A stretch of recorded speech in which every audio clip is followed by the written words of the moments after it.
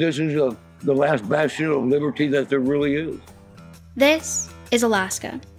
A lot of the time, it gets left out of the national political conversation, but it has some of the most interesting politics of any place in the country. We don't want the government controlling a lot of our lives. We like our guns, but we also like our bodily autonomy. We're seemingly in another country. You know, we speak your language and we use your currency, but there's still a lot of ideals that are separate. Alaska has voted Republican in every presidential election except one since it became a state. But it doesn't really fit the picture of a reliably red state. Abortion is protected in the state constitution. Weed has been legal for a decade. And every year, Alaskans get paid a dividend from the state's oil revenue fund, a program that looks kind of socialist to outsiders. And in this election, Alaskans look like they'll pass one of the most progressive and pro-worker ballot measures in the country. When we only look at politics in terms of red versus blue, there's a lot that gets missed, like what people are actually looking for from their government. So while everyone else is focused on a handful of swing states, I'm taking you to Alaska, a state that seems like it doesn't matter in the presidential election, but can tell us so much about politics. I'm hoping that we get a change in administration.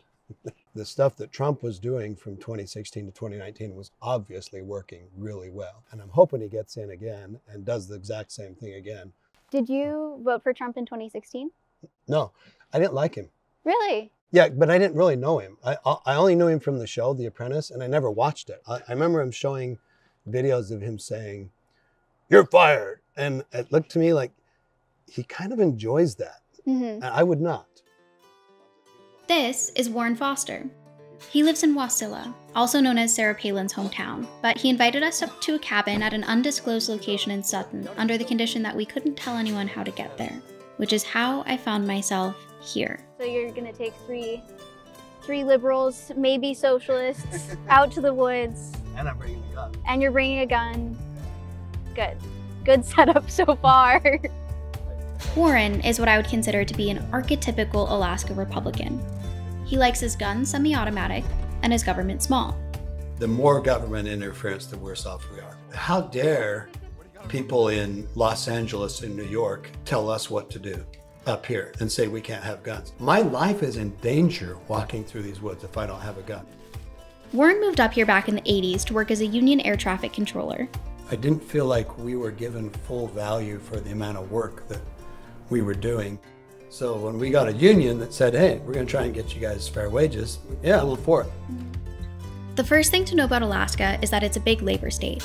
It has some of the highest union density in the country. Most states with a big union presence lean Democrat, but that's not necessarily what Alaskans are looking for, at least not in the presidential election. And Alaska is getting butchered by the Biden administration. They're killing one thing after another. They've really put this state, it's a resource state, and they're not letting the state develop the resources. Back in the 1970s, oil brought nearly 30,000 jobs to the state. They call it the biggest single construction project since the Egyptians built the pyramids. These were union jobs. Out on the oil rigs, the drillers are Teamsters. The roughnecks are Teamsters. The surveyors are Teamsters. The Teamsters basically ran the state, and this benefited workers across Alaska. Hey there, how's it going? I grew up with an immigrant mother and a blue-collar worker father. My dad was a Teamster. And so growing up, I knew that although we weren't wealthy by any means and didn't live in a fancy home, I knew I was fortunate because I could go to the doctor or the dentist, and we took a family vacation every few years. But decades of right-wing attacks nationwide stripped unions of their power, even in Alaska. Now, Alaska's union membership is half of what it used to be, and many workers are struggling. Teresa Rayner started working as a flight attendant, a union job, 17 years ago. But it was only about 2 years ago that I got involved with helping other flight attendants who were struggling. What happens is they will come in well prepared, very positive, very excited for the future, with money saved, maybe even 15 or 20,000 if they're lucky. And within a year, that's easily depleted because of the cost of living in Alaska. how does that strike you that you're working with these people, they're fully employed and they're still having to rely on food stamps, having to rely on like the goodwill of others? What do you think of that? If you're going to come to work and work hard every day, you should make a living wage. And I don't think that's unreasonable. I don't think that it's unfair. And I could sit and argue all day long with anyone who disagrees with me on that. Alaska had the highest minimum wage in the nation until the mid-1980s. Now, Alaska's minimum wage ranks 29th, but it's still one of the most expensive places to live in the country. The state imports 95% of its food, and many places are not accessible by road, making basic goods and services even more expensive. Housing prices have shot up too, and it's hitting locals in resort towns the hardest. We're here in Girdwood where the housing prices are astronomical, and it means that a lot of the people who work here can't actually afford to live here. A basic one-bedroom is probably $2,000 a month. That's crazy. If not more. Yeah. And that may be, that's running water. Mm-hmm. Dry cabins are anywhere from $1,200 to $1,600, $1,700 a month to rent. Adolph Garcia is a butcher at the Double Muskie, a high-end restaurant in town. Once a hippie enclave, Girdwood is now mostly a tourist town, taken over by expensive vacation homes. I live right back there in that yurt. You have all these people that have weekend, once a year houses here that sit empty, or they're here once a month. People that have way too much money in this town. Who people blame for the high cost of living and how they think it should be solved is playing a major role in how Alaskans are thinking about the election. I used to be a little bit left-leaning individual until I started looking at what this system in modern times actually represented, okay, versus what it used to represent 50 years ago. Okay, so indeed they were for the middleman, or the little man, okay? The Democratic Party was, but it is not the same party that my granny was so devout to. This is Mark Richard. I met him at Fred Meyer, started talking politics, and next thing you know, I was in his van, headed to his house. He's a retired helicopter mechanic and a gold miner who gives away any gold he finds. Mark is planning on voting for Trump, but... And more than anything, I'm an independent, okay? I'm gonna vote for whoever does the right thing, okay? Not just say it, but do it. I'm not gonna just run down one party line because these guys say, you're a Republican, you need to vote. No, I don't think so. I will vote according to the dictates of my conscience and the research that I've done on these individuals. A lot of things about Mark are unique, but this isn't. Even though Alaska has gone Republican in every presidential election but one, 60% of Alaskans don't consider themselves a Democrat or Republican. And Alaskans aren't alone. A growing share of Americans don't like either party. So if most Alaskans aren't necessarily buying what either party is selling, what do they actually want? The big wigs are up there on top of the Ivory Hotel smoking their big cigars and all that other stuff, like the story's always been. If it wasn't for the little people at the bottom, they wouldn't have no cigars. And nobody would have never built their ivory palace. In my opinion, even more should be done for people on the bottom than is being done nowadays, or ever has been done, really. Because it's the folks on the bottom that actually build these things for these other people. And they should perhaps show just a little bit of appreciation for what they're doing. There's a measure that's on the ballot this year that would raise the minimum wage from $11.73 to $15 an hour in Alaska. It would let workers accrue paid sick leave, so it would make that employers have to provide paid sick days to their employees. And then it also makes it so employers can't force their employees into political or religious meetings. First impressions, what do you think about that? Actually, they need to raise the minimum wage.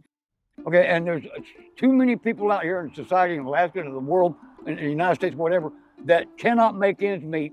People gonna get sick, they're gonna get sick. Okay, and the boss has to pay for it, then pay for it. Unless we're making money for it, right? All right, he can not buy so many golf balls, or whatever case may be. All right. Ballot Measure 1 is a historic, three-pronged, pro-worker ballot measure. These types of policies are often thought of as progressive, but here, they're resonating with voters across the political spectrum. Alaska is almost certainly going to vote for Trump, right? It's a safe red state, but you also have this ballot measure that's really, I mean, on paper it's really progressive, it's really pro-worker, and it's polling at like 64% support.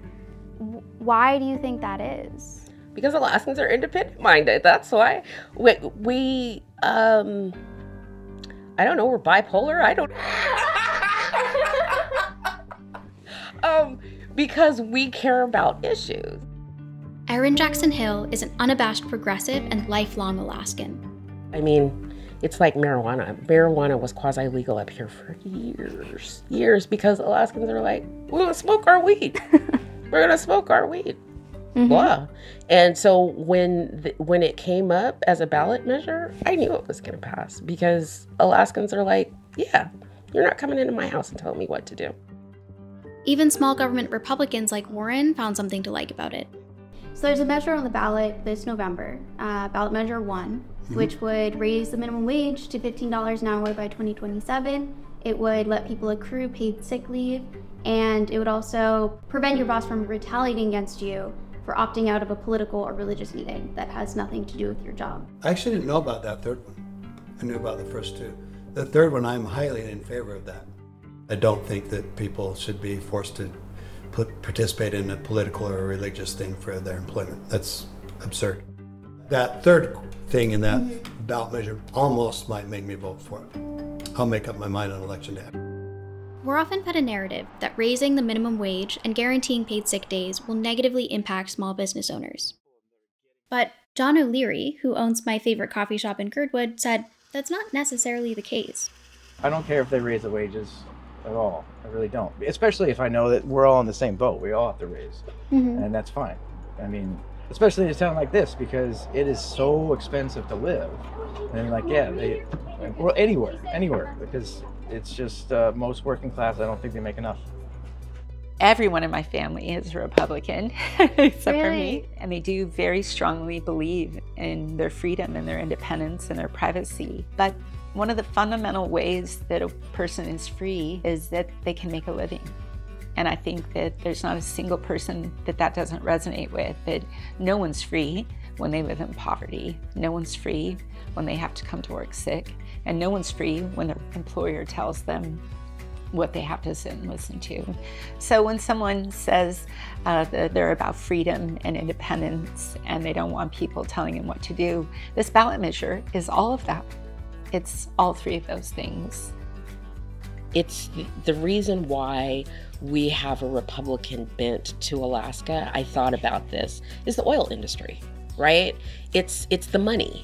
That's why we have a conservative bent, is because people are trying to hold on to what they have. And that the oil industry has a lot of sway up here. We're not as red as people think we are. Yes, people will vote for Trump. I still don't understand it, but they will. But when you get down to issues of personal rights and workers' rights and individual rights, Alaskans are very progressive. We do not like people telling us what to do. We don't like people in our homes.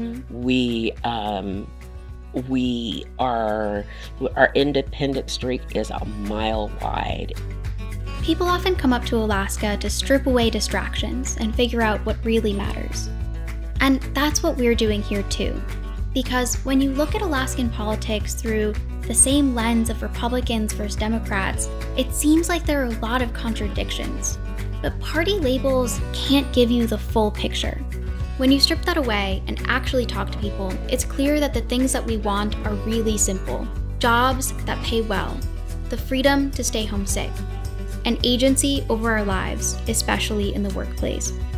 Alaskans might be fiercely independent, but the people who live here care about each other and their communities. And when policies reflect that, Alaskans will vote for them. Thank you so much for watching. I hope you love Alaska as much as I do. If you have any ideas for stories, either up here or anywhere else in the lower 48, drop a comment below, and don't forget to like and subscribe. Vote and eat your vegetables.